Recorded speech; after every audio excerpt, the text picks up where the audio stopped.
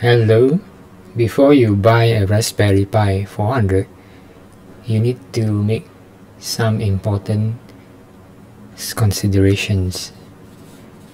For example, are you going to buy the full set, the kit which comes with everything, including the cable and the mouse and the book? And if so, are you going to buy the US layout keyboard or the UK layout keyboard? Now, the thing you might not know is, if you wanted the US layout keyboard, you will come with the US power adapter, which may not be suitable for your region. So what you actually want is a US keyboard layout but a UK power adapter, or vice versa. So those are the things which many people might overlook. So how do you solve that problem? The solution is to just buy the personal standalone computer without the kit. So for example, this one here, if I click on this, I only buy the personal computer without any accessories. So knowing that this is only a standalone without accessories, you will not get the SD card. So you need to buy an SD card, and then you also need to buy the cable, the microUSB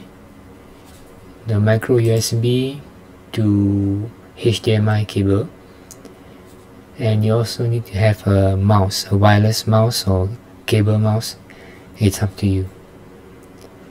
And then this one doesn't come with any extra cables, so the GPIO output here is where you connect your wires and so on. So if you and also the other thing you need to buy is additional power adapter. So what are the things you need to buy is listed here. Here. Okay. So the standalone personal computer is make sure you select the correct one. For example, the standalone one here for this particular website is a US layout. So assuming that I wanted to buy a US layout keyboard, so I will choose this one, US layout. And what power adapter should I choose? So the power adapter I have to select from here. So in this case, I wanted the UK power adapter, so I will choose this one. So these are add-on items you can buy to add on to your purchase. The other thing you need is definitely a cable. Without this, you won't be able to connect this to your monitor. So the micro USB to HDMI cable is here. This end here is a micro USB, not a mini USB. So be careful. It's a micro USB, and it connects. The other end of the cable is a HDMI. And then the mouse, you don't have to buy the mouse because you can use your normal mouse which you already have. So this will save you some money here. You can use a wireless mouse, which that's what I use for myself, a wireless mouse. So the other thing to note is this, the power adapter. Right, so this one that you are seeing here is a UK 3-pin power adapter. So this is the one that I will go for myself. And so this is how you can cut down on the cost.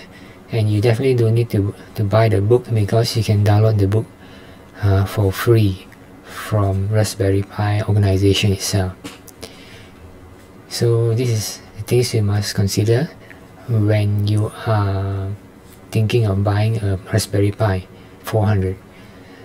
And what about the microSD card? For microSD card, you should go for at least 16 GB, because if you buy the 8 GB microSD card, you cannot install the full Raspbian OS. If you a full Raspbian OS will need at least 8 point something, at least 8 and above GB.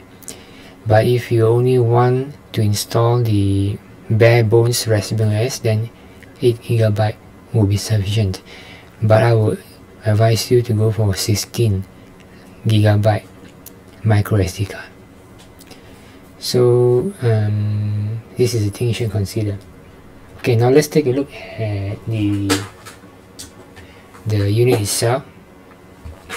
So now I'll show you the unit that I have over here, and this is it, the unit itself. So it's a bare bones thing, and for me, what I did is I did not buy the micro USB cable. Instead, I bought the adapter, the micro USB. This end here is a micro USB, and the other end here is HDMI. Why did I buy this? Because my desktop already has I already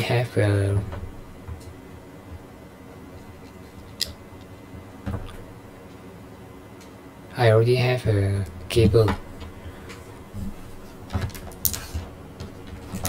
for my micro USB.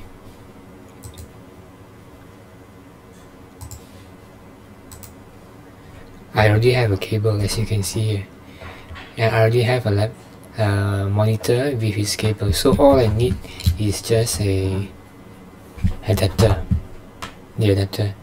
So the adapter on one end is your female socket here, as you can see, and the other end is your HDMI connector, which is connected to my monitor. So I just have to plug this in like this, and then the other end I will insert it here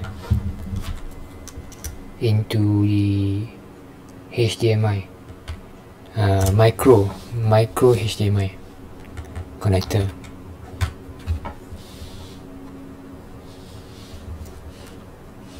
Let me try to get into focus. There you go. So there are two here.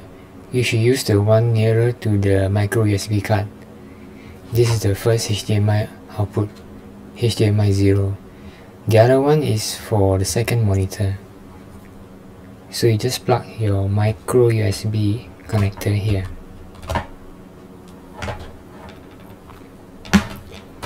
Micro USB here, like this. And then this other one is your power, the power. So this power here, you connect, is a USB connector, the power. Alright, so the USB connector connects to the USB socket over there like that.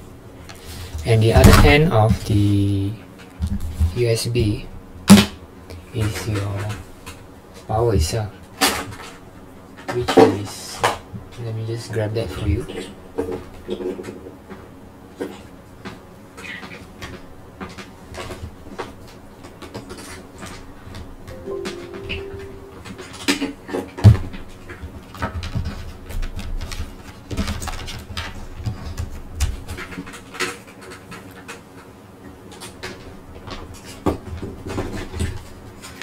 Okay, there you go. So this is your 3-pin UK plug, right? So this is what I bought separately, and then the other end of it is connected to the is a USB Type C connector connected to the power over here. Right, and then the next thing is your mouse. For the mouse, I use a wireless mouse. Since there are two USB 3 and one USB 2, I chose the USB 2, saving the other two USB 3 for other things. So you don't need to buy a mouse, right? And then I can use my wireless mouse. I'm just using a common cheap Logitech mouse, but I guess any wireless mouse will do. Mine is M185. That's it. That's all you need. Right. Then of course you have to install the Raspbian OS in your microSD card. This is your microSD card, and I'm using SanDisk, I think. Kingston. I'm using Kingston. So let's see if I can focus it. Kingston 16 gig. And in the next video, I'll show you how to reinstall Raspbian OS here. When you buy a microSD card, it also comes with an adapter. Right, the adapter looks something like this. This adapter. This is an SD card adapter, so you would put this in here like this. The reason why you need an adapter is so that you can insert it into your computer. So after you insert the microSD card here, making sure that it is not locked, there is a notch here that you can slide up and down to lock the card. Make sure it's unlocked. Lock is push up, unlock is push the other direction, like that. Alright, and then you will put it in here like this at the side of your laptop, which has got the SD card, and slide it in like that. Right, so the moment you slide it in, you will get the